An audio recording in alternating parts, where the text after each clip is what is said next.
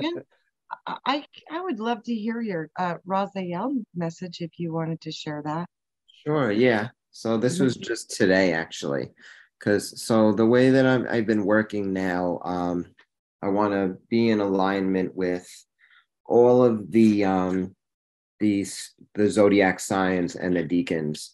So I'm doing some ritual work to really enter into these portals at the correct times to get the messages from for specific things associated with the constellations.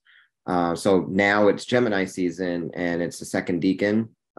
So that is where my focus was on today. And so I did a channeling earlier that I could basically I could read it for you. So this was earlier on. So this is the second decan of Gemini. So it's really, so Gemini especially is like focus is mental matter itself in the mental plane. So the ruling angel is Shahadani.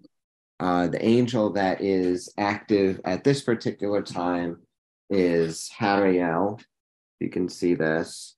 I think this is the book that you gave me, Robert. So Heriel is an angel that the power to bring peace to your home, the power to improve magical power, the power to discover a peaceful pathway. And this is the angel that is active at this particular time, in this particular decan especially. And this angel is a part of a group of angels that is under Archangel Raziel. So he has a lot of power at this particular time too, and a lot of power over Gemini. And he is the angel that presides over the secrets of God. He's associated with the sphere of Chokmah, which is the sphere of wisdom, the second highest of the 10 spheres of the Sephiroth, of the Tree of Life. So he's very intense, very intelligent archangel. So he's the one that came through today.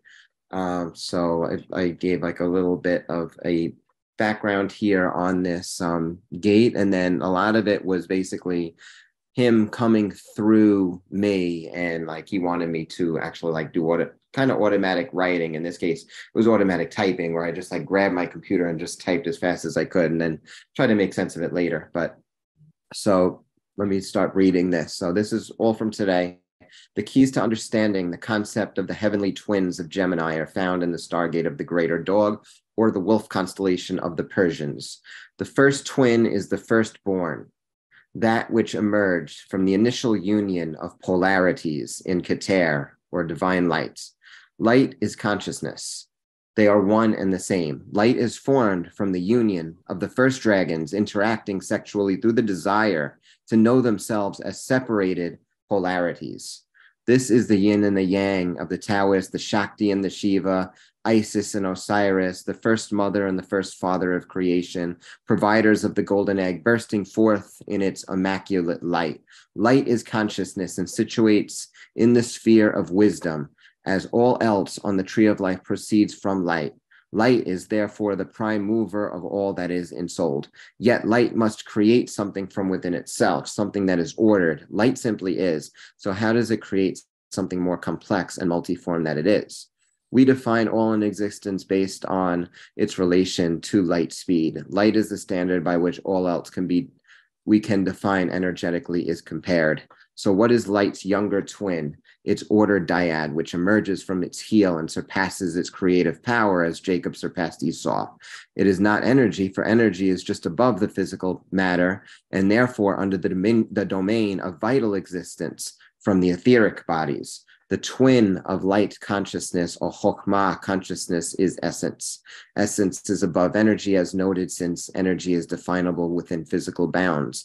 Essence is patterned and ordered, but yet shapeless. When you give your essence, you give a part of yourself, and yet you lose nothing of yourself. For your essence gives, as the rays of the sun, freely delivers quanta of energy to living beings on the earth. The essence of a man is the source of the energy emitted from it. It is the foundation of the soul's power, the soul being born from the light of the Father. The Father's light gives way, it yields to the congealing essence, the light of the dog. Essence is the mathematically ordered expression signature of the soul that congeals into energy bodies. First, being the pure mental matter that is perceptible through the activities of the third eye. In creation, the celestials form all from this mental material, including the fashioning of bodies from themselves. As pure intelligences of the highest emanation of source, the gods descend no lower than this upper realm of pure mind. Further energy is qualified through directed will to serve as the prototype for astral, etheric, and physical matter. Essence gets empowered through the constructs that proceed from it, concretizing finally in the physical form. Again, light purposefully yields so that the creations of that essence can exist. The dog follows the bringer of creative light and generates through it. Pollux follows Castor. Sirius follows Orion. You will find this theme recapitulated in the stories of the ancients who knew the secrets of the star portals and knew their own place in the cosmic scheme of light. Much of the knowledge has been lost, much has been perverted. The great God of earth has been demonized for following the light with high fidelity, as was divinely ordained. The dog is now the mainly mutt, the goat is now the symbol of the devil. Oh, how crass the mysteries have become in this age. Only a true exploration of the twins of Gemini revealed the secrets of mental matter and its true role in creation.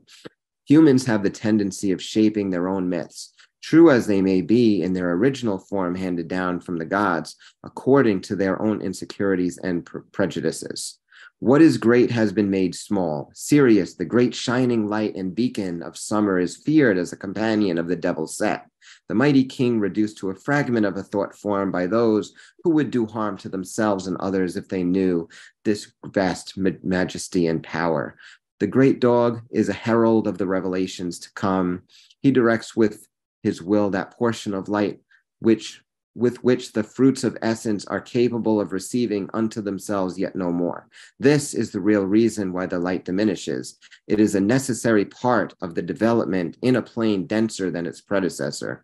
Growing separation may feel like a curse from within its mental confines, but assuredly that separation will dissipate as the gap closes, and all the more glorious the celebration of unity upon return to the great throne of the king will be. This truth I speak to you, lest hope is diminished in a world of decadence. The banquet feast is prepared for those willing to embrace the riches of heaven, for I am the keeper of the secrets of God, Archangel Raziel. May my light shine forth. And with that, it closed. Wow. Wow. That's beautiful. I resonate with that so much, the difference between the material matter realms and the astral, and then the difference between those realms, which for me, they've always been called the realms of infinity. But then when you get beyond that, you get into the ethereal, which is the eternal, which is the essence. That's so right on to me. So spot on.